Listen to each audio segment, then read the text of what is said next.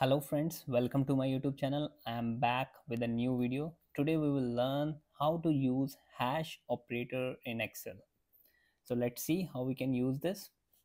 First, I will let you know what is the use of this hash operator. So you can use this hash operator when you are having the dynamic functions only.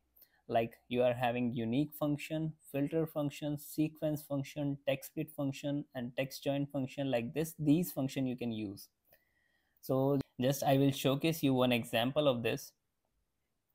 See, first I will use here unique function to get my job titles. Here I have database of this job title. Just I'm selecting the range, whole range I'm selecting, close the bracket, and you will get the unique one, right?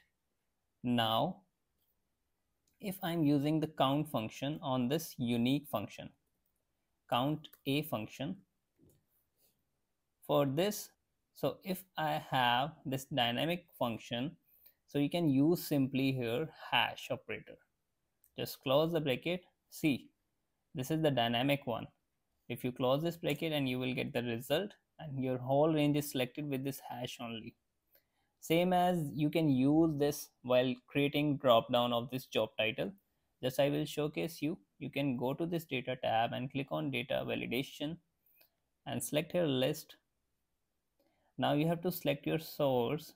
You can select here only this first cell and use here hash and just press enter, click on OK.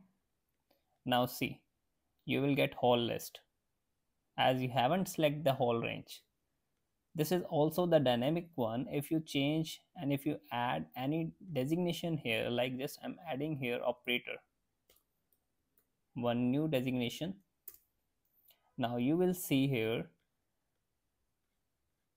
I'm getting one new designation here, and if you see my count is changed, and if you see in my drop down, you will get the new designation here.